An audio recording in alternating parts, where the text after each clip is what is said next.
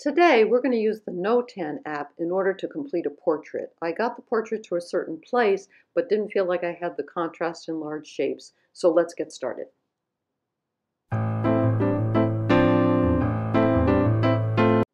What I want to talk today is about how to finish something that you think is already finished. So this is the portrait that I did yesterday, and I always like to stop if I feel like my concentration is really waning, and it was by this time. So this is not bad. Nothing in art is good or bad. You know, this is also subjective. But I wanted to show the process for what I do to really finish things up. So I knew I didn't have enough shadows on the face. So I'm using the NOTAN app here. And what I'm trying to do is dial in and see where are the dark areas in the face that I haven't accounted for.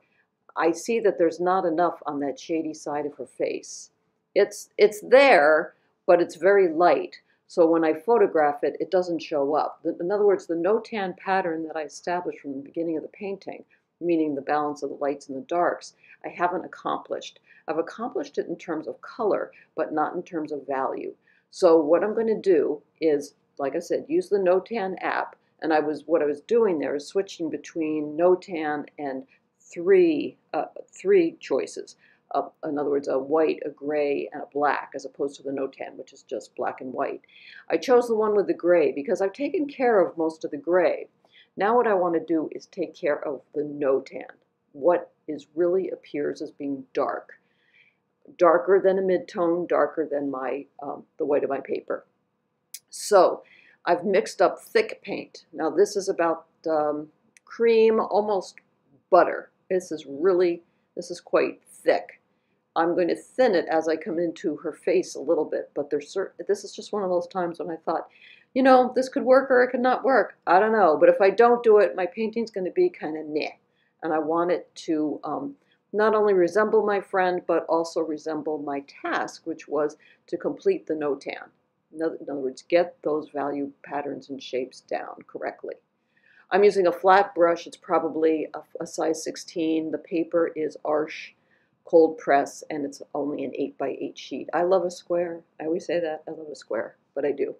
And I'm painting all my book group friends, and that is because what I found is one way to get good photos is to have someone, you can Zoom somebody, have them take their photograph near a lighted window, and you can get some good lights and darks. Works a lot better than asking for snapshots, because what you end up then getting are photos, but no shadows on faces.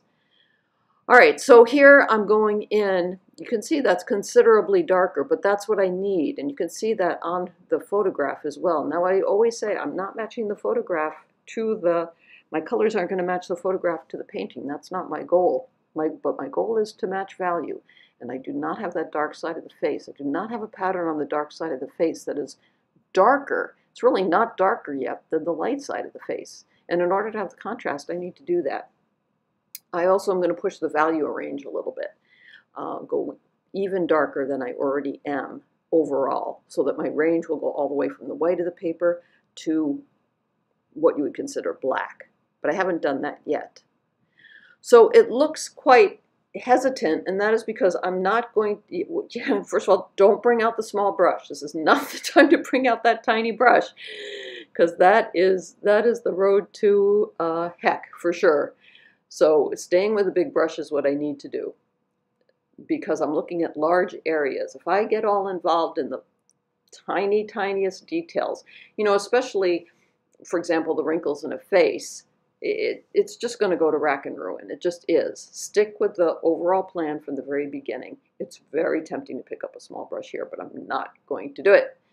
I am putting warm tones on the side of her face that is in sunlight and trying to go toward darker tones, meaning blues and greens and purples or violets, on the side of her face that's in shadow. Now we're starting to get somewhere. And down at the bottom of her chin, there's a little bit of reflection from her coat. So, and you'll notice I don't rub. I'm dropping the paint in. There's a stroke, but I don't go back and correct. Make sure, you know, I'm going to make sure ahead of time that what I want to do, I'm definitive about it. So when I go in, I make a stroke. All right, now, as always, when you do one thing in a painting, then you have to adjust other things. That meant that the background now needed to be darker than it was before. That's already looking better to me. And quite frankly, more like my friend. What I'm doing right now is I am doing pictures of my people that I know, friends, family, or at least people that I know, so I can be sure that I'm getting a good resemblance. If it's someone I don't know, I'm kind of guessing. But eventually I'm going to have to do that as well because I'm going to run out of goodwill with my friends at some point. So there's always a pretty red spot, you know, somewhere at the bulb of the nose. So I'm putting that in. I mean, there's some things that you may not see, but you just know about the anatomy of the face that you can do at this point too. Now that white patch on her cheek, on the darker side of the face, it is too white. Remember, anything in shadow can't be as white as what's in the light, as the lightest spots in the white. That already is looking better. And by better, I mean it is fulfilling my task, which was to match the NOTAN from the original photograph. And in the meantime, what I'm getting is I'm getting a depth of color. It's just, it doesn't look as washed out. And let's see, I can't tell if that's the end here or not. I haven't brought the dryer out, which is interesting. So this is speeded up to 2 times as fast as I usually paint. So I must have been working pretty slowly. Because this is not a time to, I can definitely blend things if I want to, you know, soften an edge, but it's not a time where I want to lose control of my purpose when it comes to finding value shapes. Oh, there's the dryer. I should have known.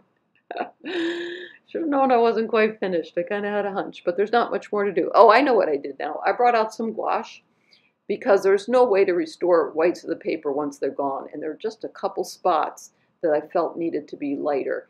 That's just to my eye. I don't know that it even shows up in the final piece. And many watercolor societies won't let you use any whitening agent at all, any gouache. But this is a very thick white gouache that's going in, just so that I can have some highlights. You know, I mostly paint for myself, and so there are no rules. But what does matter is that I you know, that feeling of accomplishment when you feel like I set out something that I wanted to do, I followed my strategy, and I completed it. So I know that I brushed through really quickly how to use that NOTAN app, and there are other videos on this channel about that NOTAN app. It's extremely cheap. I think it's only $2.99 or something. I do use it all the time.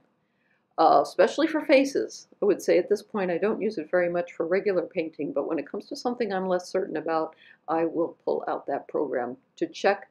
It's to check my value shapes and make any adjustments that need to be made that my eye just doesn't see. So please join my YouTube channel. Remember to keep the whites of your paper white, your paints wet, mask for value, mix for color, and I will see you next time. Okay, bye-bye.